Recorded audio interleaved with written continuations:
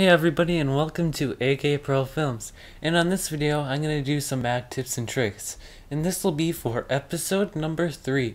So on this video I'm going to show you how to increase the size of these icons on the desktop and how far they are away from each other, such as the grid spacing, and I'll go over some other preferences like that. So with no more further ado, let's jump right into this Mac tip and trick.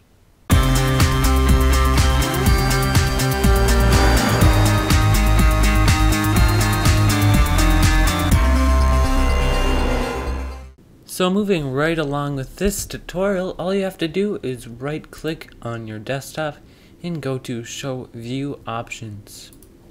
When you press on here, this preferences pane will show up with the desktop things that I will show you, such as the icon size, the grid spacing, the text size, and all those other things. So let's increase the icon size. So right now I have it by 56 by 56. You can increase the size like that if you want to, and I'll leave that there right now. And you can adjust the grid spacing and so on and so forth. And so you can have larger grid spacing or shorter grid spacing. So that's pretty sweet like that too. But I'll just move it back to where it was. And you can also adjust the text size. So let's say I want it at 16. I can leave it like that, but let's just put it back to around 12. You can adjust the label position, such as it having it at the bottom. So this AK Pro Films would be at the bottom, but we can have it at the right as well, if you want it to be like that. You can also press to show item information, so it'll show you the size of the certain item. And you can also say show icon preview, so if you don't want those previews and you just want the logo of the program you made it with on, you can adjust that.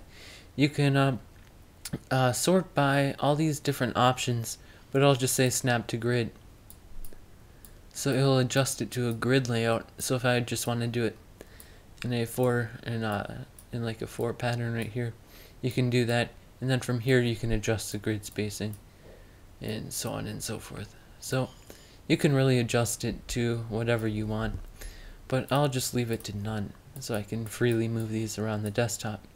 So I'll bring this back to where I had it originally, 56 by 56, and I'll just leave the grid spacing there and all the settings just where they were.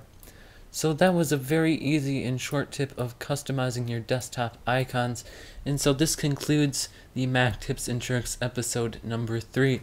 So make sure to subscribe to be notified of the next Mac tip and trick video that I will put out. And I hope this helped you guys. Please comment, rate, and subscribe. Let me know if this helped you. And also, if you have any help or any questions, leave those down in the comment section below. And make sure to go to akprofilms.weebly.com. So I'll see you in my next video, and make sure to subscribe, and I'll see you in the next video.